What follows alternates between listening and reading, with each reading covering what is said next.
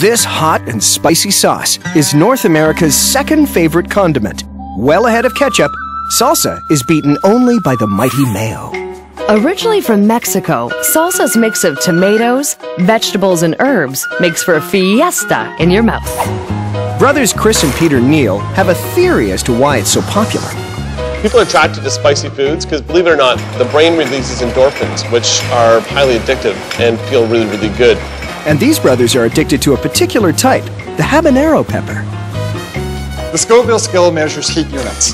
To give you an idea, the jalapeno pepper, which everybody thinks is the hottest pepper, measures anywhere from 3,000 to 5,000. The habanero pepper measures anywhere from 100,000 to 350,000 on the scale. Why not have what we call extremely hot? Smoking hot. The heat is not the only factor. Let's find out what goes into making this salsa.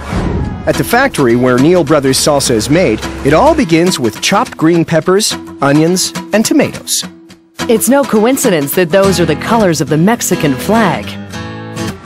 All the ingredients are weighed according to the Neal Brothers' unique recipe.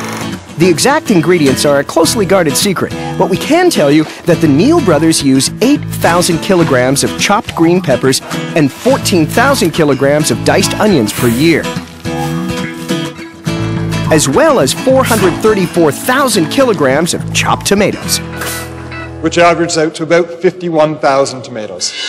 The one ingredient that's definitely not a secret is the habanero peppers. So how many are ground to powder for one batch? Only 7. In fact, the Neal Brothers only use 63 peppers per day. A little really does go a long way. Something Neal